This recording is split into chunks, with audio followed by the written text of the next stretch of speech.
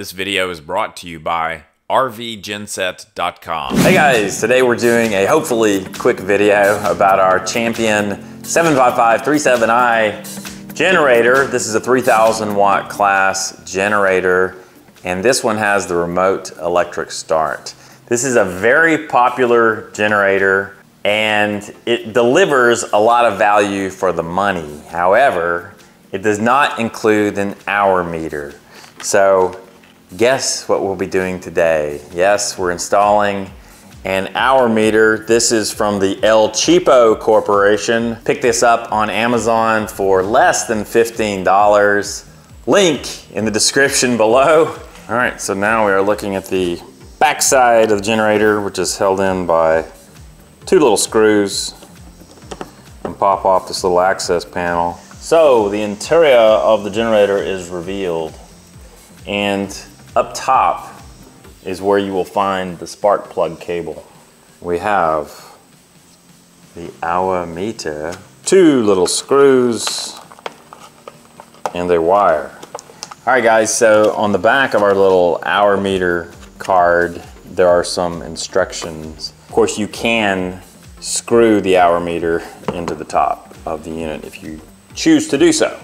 We're just gonna use sticky tape. See, the trick is we're gonna have to feed this cable down through the top of the generator. So I'm gonna have to drill a small hole. And the trickiest part of this entire little process is figuring out where to drill the hole. Of course, you don't want to drill down into anything important. You just wanna go through the case, and you wanna have a clear space so that you can feed the wire down through the top of the generator. And also done a visual inspection inside the unit, and you can see just a little bit of space where you can drill and feed a wire down. All right, so I don't know if this is gonna show up on video, but right now I'm shining a bright light in the interior of the case, and you can see sort of the edge. Again, this may not come across in the video, but shining a bright light inside the case has really helped.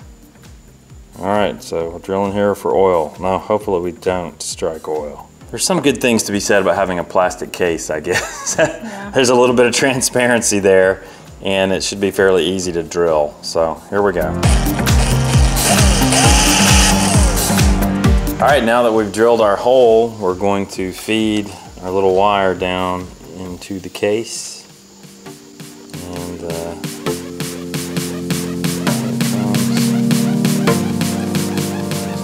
catch it. So voila, we're making progress, guys. All right, so here's our little hour meter. I'm just gonna set it to the side here, and we're going to use 3M double-sided sticky tape to attach it. So I'm gonna feed the cable down in an appropriate length, and let's go like so. And then the wire, I believe, just kind of slides right in here. Definitely get it up inside the hour meter. So it just kind of bites onto it there. And I'm going to pull it so that it's even here at the end. So you can kind of see the wire just tucks back in there next to the hour meter. And I'm going to leave a little bit of play here so that we can put our sticky tape on. In fact, we might go ahead and do that. Like I said, maybe at some point in the future I'll do a more permanent installation, but I don't think we'll really have too many problems with this coming loose. So now I'm gonna pull the wire taut. Go down like so. Voila. All right guys, so I'm supposed to wrap this wire around 4 centimeters below the end of the spark plug boot. So here we have the spark plug boot, and I'm just gonna start doing it right around here.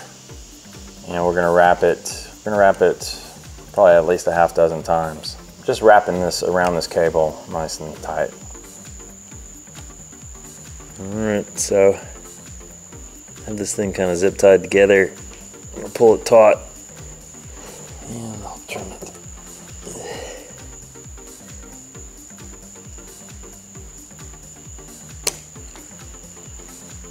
So this excess cable, of course I don't want it like touching any hot parts of the engine. I have plenty of extra, so what I'm going to do is I'm going to tie it together and kind of tuck it up higher up in the case.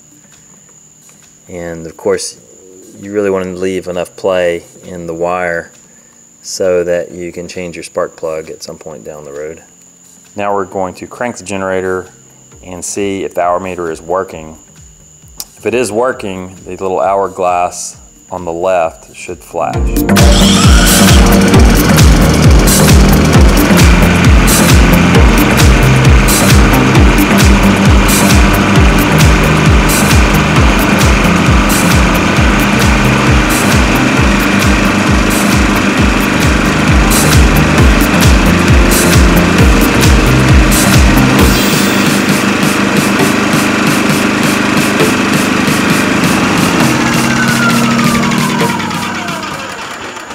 Alright guys, FYI, this is a ventilated space, but really you should never run a generator in a garage because it kicks out a lot of exhaust fumes.